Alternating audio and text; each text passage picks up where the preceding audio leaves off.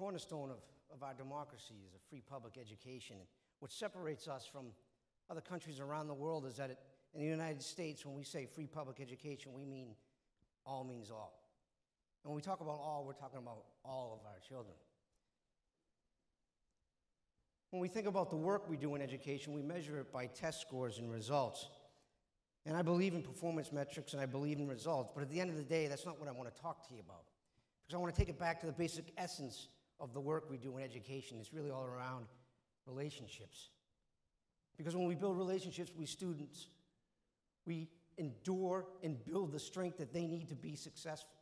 When we build relationships with young people and we don't give up on them, even when they want us to give up on them, we prove that they can exceed not only their expectations, but the ones that we've set for them.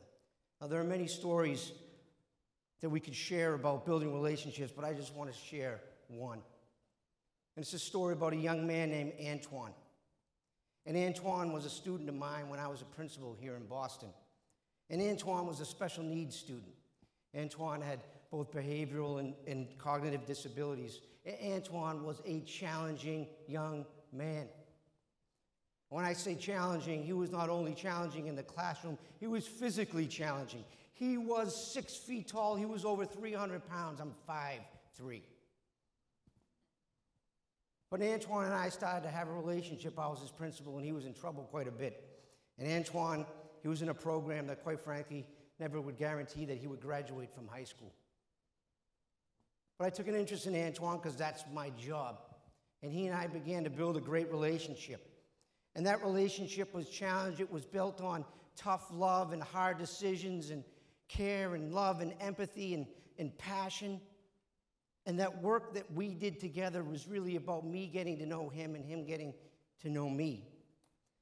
And believe me, there were people in the school that didn't want Antoine there and wanted us to suspend him when he misbehaved. But folks didn't understand that his behavior was part of his disability, and that if we found different ways to work with young people like Antoine, they too could prove that they could be successful.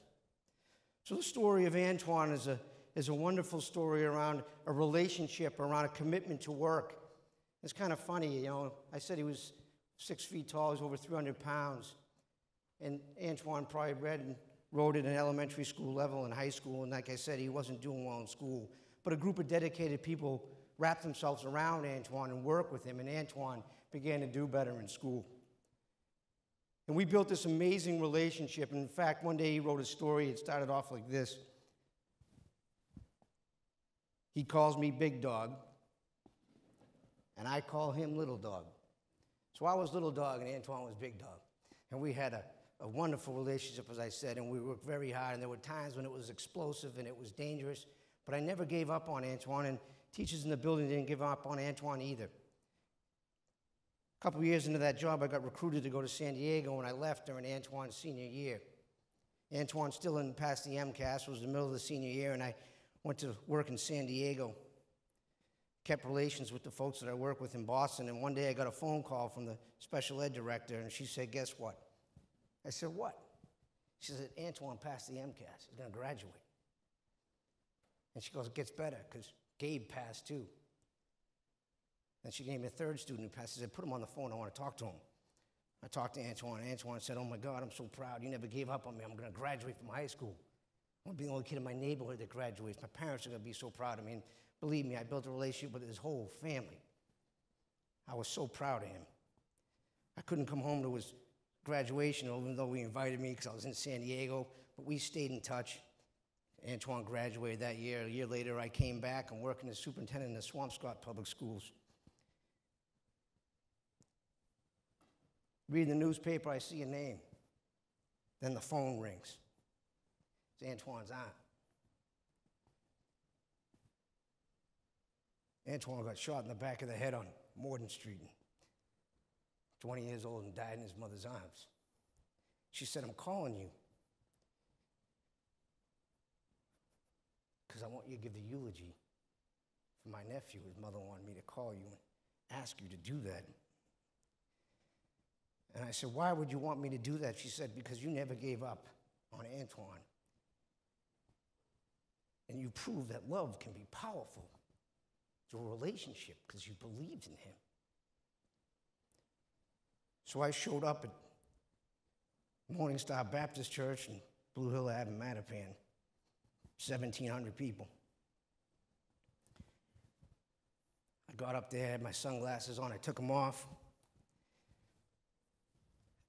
I said, I'm not ashamed to cry today to show my love for Antoine, someone that folks didn't believe in, but he proved to us that he could achieve, and he did. Reverend Borders came over to me and said, I want you now to sit on my altar. I want you to imagine that for a second, me sitting on the altar at Morning Star Baptist. I'm a child of the 70s. I don't remember if you remember the show The White Shadow, but that's how I felt. I felt accepted in a place that was not home to me because I cared about someone else's child. Years have gone on, and I talk to folks in classrooms about building relationships and never giving up on kids and why all means all. When we say all, we want all kids to get to the end zone. And all too often, we have too many people that give up and shut down and slow down and say, no, these kids can't. When I know, and there's people in this room and there's people in the field know that they can. A couple weeks ago, I'm out at a school visit. Ran into a former student from that same generation of Antoine. She came up to me, she said, we're proud of you. Now think about that for a second. We're proud of you. I said, what do you mean by that? I said, we're proud of you. I thought about that for a few weeks. I sit in the highest education position in this state, Secretary of Education. I sit at 50,000 feet making decisions on policy and governance and structure, things that are so above where the action is.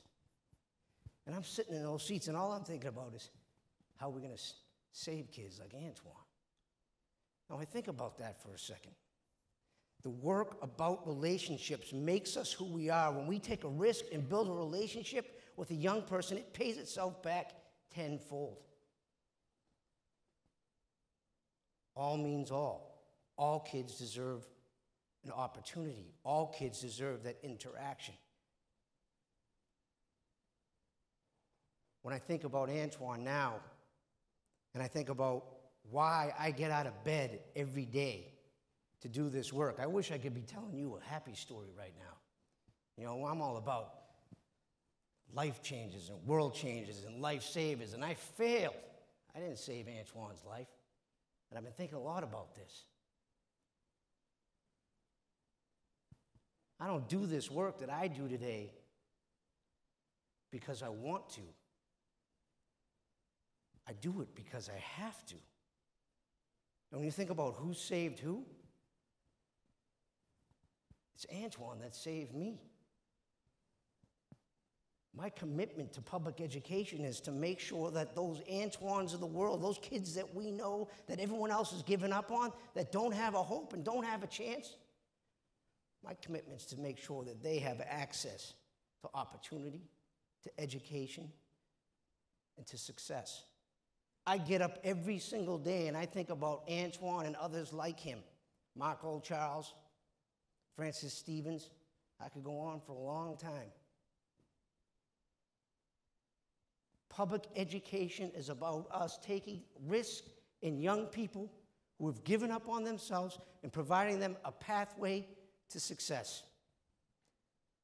My commitment, my desire, my hope for all of us here today is to think about the risk and responsibility in the work we do to give back in order to move all of us ahead. I share this story with you for one reason today. We talk about education, we talk about metrics, we talk about performance. All of that's important, but what matters at the end of the day is the relationship between adult and a child, and that is it. In one word, what's our work about? Love. Thank you.